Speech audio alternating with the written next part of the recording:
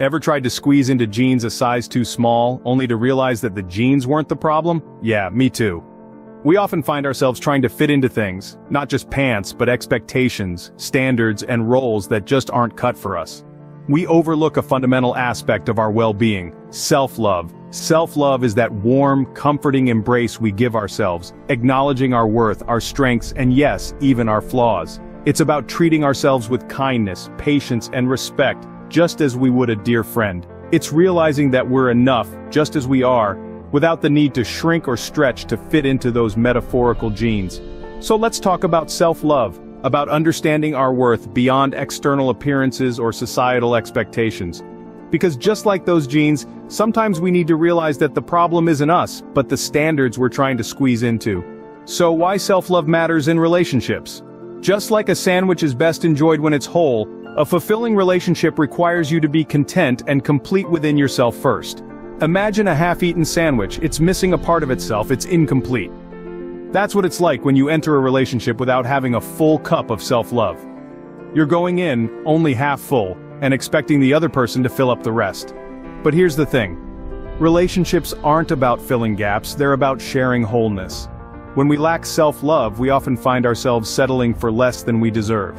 We accept behaviors and situations that we wouldn't tolerate if we truly valued ourselves. We may even start to believe that we're not worthy of love and respect, and that's a dangerous place to be. It's like being the half-eaten sandwich settling for a relationship with a stale bag of chips. Self-love isn't about being selfish or narcissistic. It's about knowing your worth, setting boundaries, and not letting anyone treat you less than you deserve. It's about being your own cheerleader, even when the crowd is silent.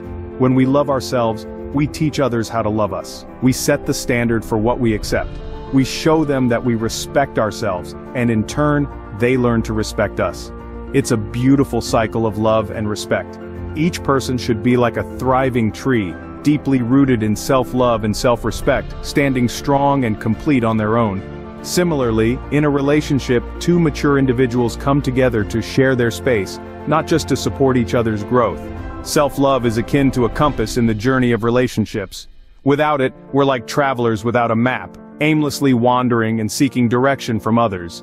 But when we possess self-love, it guides us like a compass, ensuring we are never lost. We become confident navigators, ready to journey alongside someone who respects and understands our path. So, if you're feeling like a half-eaten sandwich, it's time to put yourself first and find that other half within you. So how do we really build self-love? Building self-love isn't like building a piece of IKEA furniture, there's no manual. But don't worry, we've got some tools that might help. Now imagine if you could assemble your self-love like a flat-pack bookshelf. You'd open up the box, lay out all the pieces, and follow the instructions, right? But here's the thing. Self-love isn't a one-size-fits-all kind of deal. It's more like a custom-built piece of furniture. It requires time, patience, and a whole lot of self-discovery. Let's start with positive affirmations. They're kind of like those little wood dowels that hold everything together. Every time you tell yourself something positive, like, I am worthy, or I am enough, you're reinforcing the structure of your self-love. It might feel a bit silly at first, but trust me, it works. Next up, setting boundaries. Now, this is like choosing the right spot for your furniture. You wouldn't place a fancy new couch right by the front door where it could get damaged, would you? Similarly, setting boundaries is about protecting your emotional space.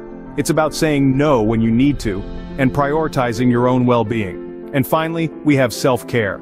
This isn't just about bubble baths and face masks, although they can be a part of it. It's about taking care of your physical, emotional, and mental health. It's about eating right, getting enough sleep, and doing things that make you happy. Think of it as polishing your furniture, keeping it in top-notch condition. But here's the most important part.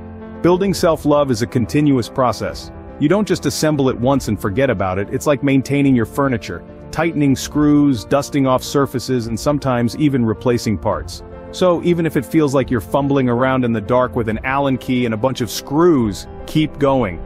Because the end result, a solid foundation of self-love, is worth every bit of effort. Remember, you're not an IKEA product. You don't come with missing parts or confusing instructions. Some practical tips and exercises. Want to know the secret to becoming a self-love guru? Spoiler alert, it doesn't involve any yoga positions. First off, let's put a pin on the idea that self-improvement means you need to become a human pretzel. For real folks, you don't need to twist yourself into a knot to love yourself more. Instead, let's talk about some simple, everyday things you can do, like journaling. Writing down your thoughts and feelings can be a great way to process them. And no, you don't need to sound like a Shakespearean sonnet. Dear Diary, today sucked is a perfectly good start. Then there's meditation. Now don't go picturing yourself sitting cross-legged on a mountaintop. 5 minutes of quiet time in your day can do wonders. And let's not forget about setting personal goals. Something as simple as drink more water or call mom more often can make a big difference.